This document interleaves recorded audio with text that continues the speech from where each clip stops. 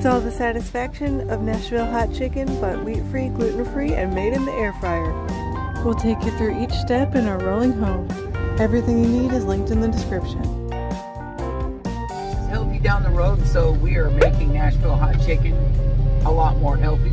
We're starting out with some oat flour. I've got some chicken tenders already cleaned. I'm going to be using cage-free egg beaters, made with real eggs, but egg beaters. I'm going to mix that with a little bit instead of milk. We're going to go with California Farms oat milk. All right. I'm going to go ahead and whip up the eggs with the oat milk. Just stir that up a little bit. Set that off to the side. When life shows an open road, you know you should ride. Forget what you've been told and ride this open road. This open road. You eat better, you got more energy. You don't just want to sit around in your truck all day when you ain't working. I don't just know a little bit about nutrition in the human body. I went to school for exercise science before I started was a truck driver. And I also was a NASM certified personal trainer and group exercise instructor. I know a lot about nutrition and a lot about exercise. I am an over-the-road truck driver, so it is a little hard sometimes to be able to stop and do something like this. If you got 10 hours off, you've got a half an hour to do something like this. It does not take long to bread up some chicken strips. Your health is never something you should sacrifice for a couple of dollars. Get something a little bit better for yourself. I've already done up about 6 of these. It's been about 10 minutes.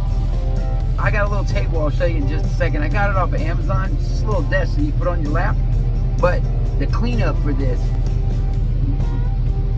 tongs, and with the remnants of the oat flour in there, scrape the trash bag. Now you just toss that. And that right there is how you get a whole group. Nashville hot chicken. Now I'm gonna get this chicken started now. Just wanted to point out that Nashville hot chicken that we're making is not really fried chicken, it's air fried chicken. We got an air fry, we got a PowerXL air fryer slash grill slash oven slash toaster that we have in the truck. PowerXL, just dump just a hair bit of oil. Alrighty, here we go. Let's get some chicken in here.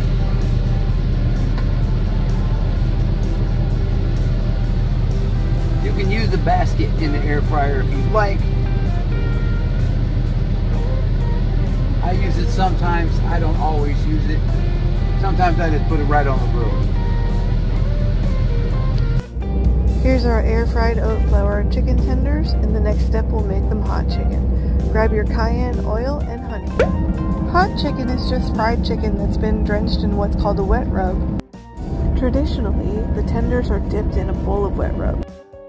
While traveling through Nashville and Memphis, we noticed that some recipes include a sweet finish to balance the heat of the cayenne. I love that addition, so we will be adding honey. Because my husband and I like a different level of heat in our hot chicken, we'll just be adding these ingredients on top rather than soaking it in a bath of wet rub. I'll take you through that now. First we're going to add the sweet, then we'll add the heat. The last step will be to add your favorite seasoning blend. My personal favorite is Tony's Creole seasoning. If you like more oil, you can add that here too. First, take your air fried chicken tenders and place them in a bowl. I'm adding an amazing honey that we got at our stop at the corner market in Jackson, Mississippi. Now sprinkle on your cayenne pepper. The more cayenne you add, the hotter your hot chicken will be. Now finish with your favorite seasoning salt or blend. I'm going to add just a little Tony Chachere's Creole seasoning. Now turn this over onto a piece of toast and dig in.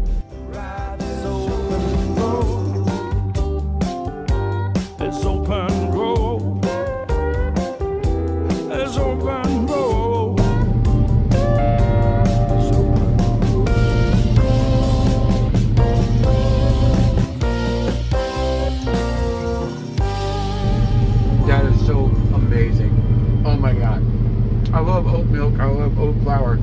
But the chicken with the honey and the little bit of olive oil there, and then the cayenne pepper just kicking it at the end.